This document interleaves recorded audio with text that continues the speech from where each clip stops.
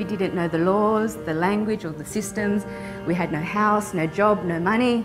I'm a boat person. My parents were refugees and we were asylum seekers.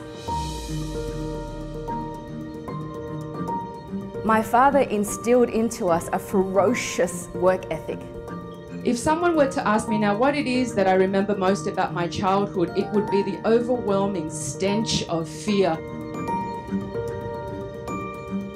By 17, I was seriously, severely depressed. And I was suicidal, and every day I would pray to my God, "Dear God, there has to be a better way than this. This can't be it. This can't be my life." I believe that the universe only hands to you that which it thinks that you can handle at any given point in time. Gratitude without growth means that there is no progress. And progress is what makes human beings truly happy. As leaders, it is our responsibility to grab as much positive value and to make as many empowering meanings as possible from any obstacle that comes our way.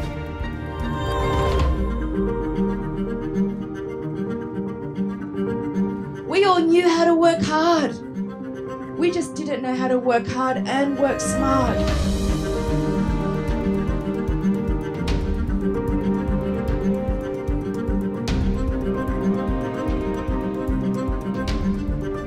Have the courage to redefine and rewrite your own destiny.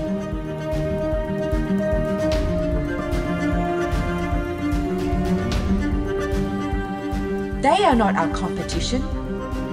We are our competition. We are our greatest competition. We must run our own race.